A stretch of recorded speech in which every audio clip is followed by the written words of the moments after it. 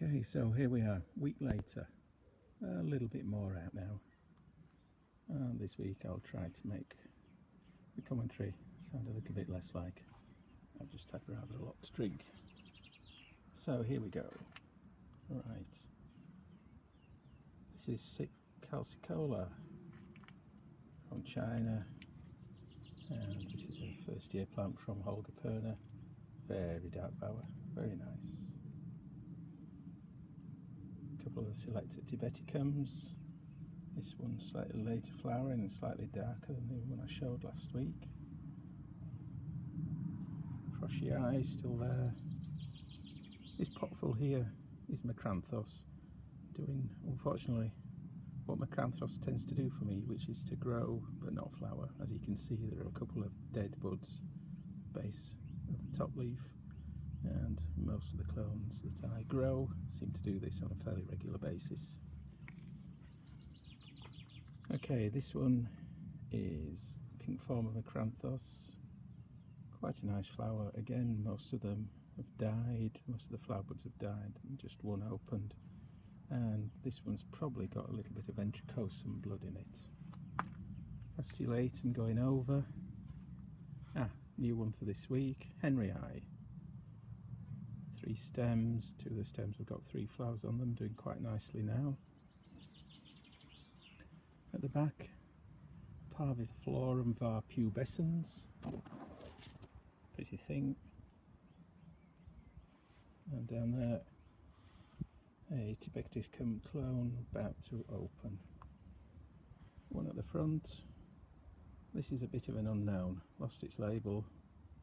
Maybe it's Gisela, maybe ventricosum, who knows. At the back, a new one for this week. This is called Annette, and it is Macranthus by Candidum. Smallish white flowers, tiny bit of red in them, probably made with the Alba clone of Macranthos.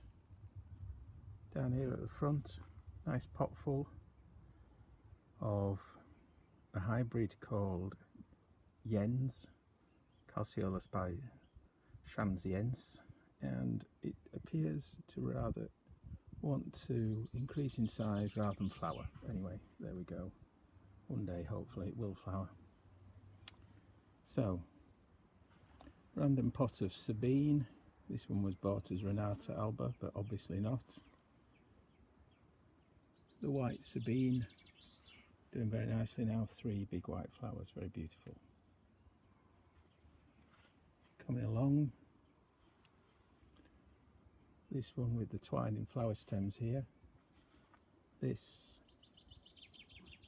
is Carol Eileen, which is pubescens by Hote, and unfortunately the stems are rather weak, so the flowers flop quite a bit. A new one for me here. This one with a bit of slug damage is an unknown. It was bought as Pluto and should be similar to Sabine, obviously not much smaller.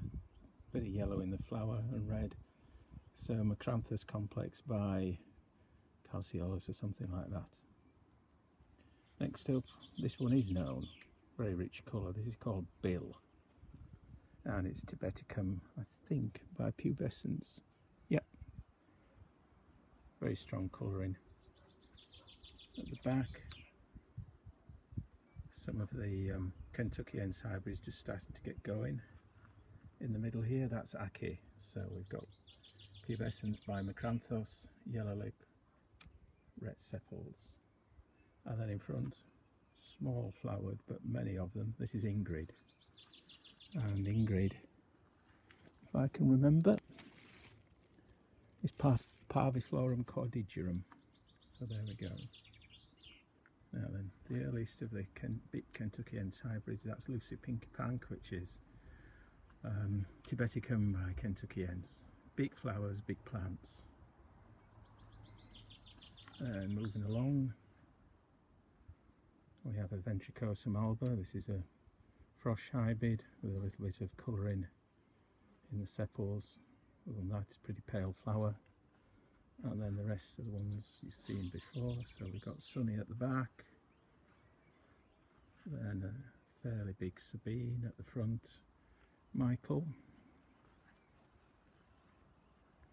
then Inga, Gabriella, and finally another Sabine Alba in the corner.